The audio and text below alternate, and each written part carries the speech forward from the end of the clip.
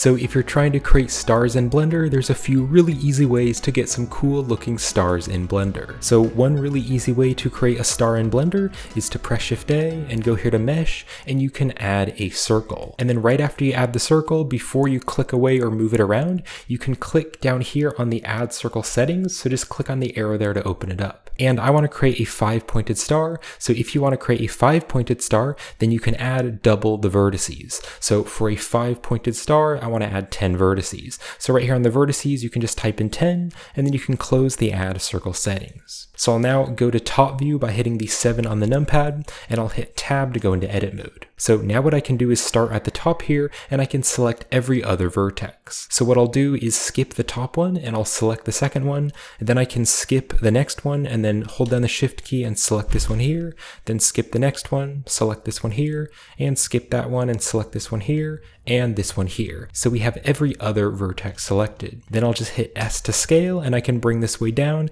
and you can see we already have the shape of the star. And then you can select the entire mesh by hitting the A key, and you can press the F key to fill the faces. So then if you want to change the size of the star, you can select all of the outer vertices, and you can make the star more pointy by just scaling it, or you can select the inner vertices here, and you can scale that up if you want the star to be a bit thicker. And then if you select everything with the A key, you can hit E to extrude, and you can bring it down on the Z-axis, and you can see now the star has some thickness. So that's one way to create a star in Blender, but there's another really cool way to create stars in Blender by using a built-in Blender add-on. So what I'll do is click on Edit, and then I'm going to go to Blender's User Preferences. So here in Blender's User Preferences, I'm going to click over here on Add-ons, and then if you go here to the search, you can search for Extra, and I'm going to turn on the Add Mesh Extra Objects add-on. So just click on the check mark. It is built into Blender, so you can just hit the check mark there, and then you can close the User Preferences. So you can now press Shift A,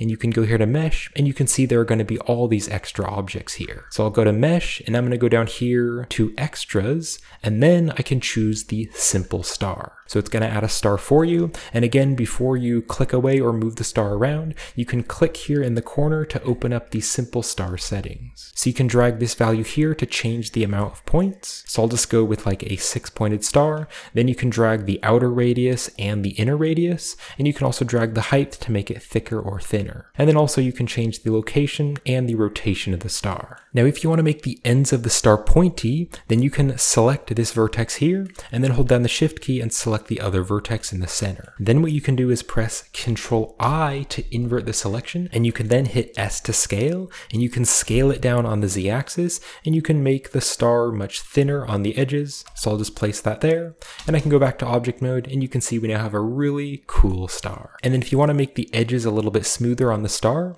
you can go here to the modifier properties, you can click on add modifier, you can go to the search, and you can add the bevel modifier, and then right here on the limit method, I'm just going to change this to none so there's no limit method, and then I can turn up the segments to make the bevel smoother, and I can also drag the amount right here.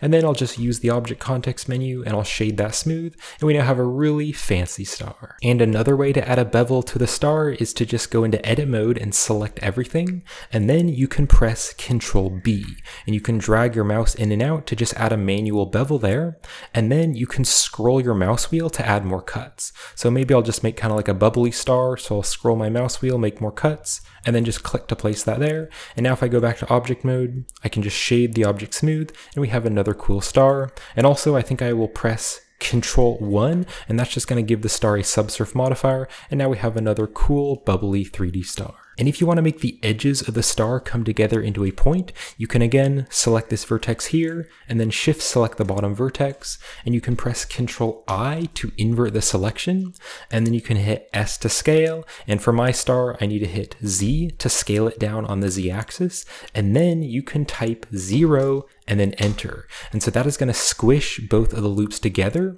and then we have some vertices which are overlapping. So what I need to do is press the M key to merge, and I'm going to click by distance. So you can see now Blender has gotten rid of those extra overlapping vertices, so now we don't have any overlapping vertices. So then again, on this object here, I could select everything. I could press Ctrl B to add a nice bevel there, go back to object mode, and I can shade that smooth. And if you're trying to create stars in Blender, you may be using these to create some Christmas or holiday scenes. And so if you're creating Christmas scenes in Blender, you may be interested in checking out my Blender Christmas tutorial playlist, where I show you how to create many Christmas artworks in Blender. So I'll have a link in the description to that playlist if you'd like to watch some Christmas themed tutorials.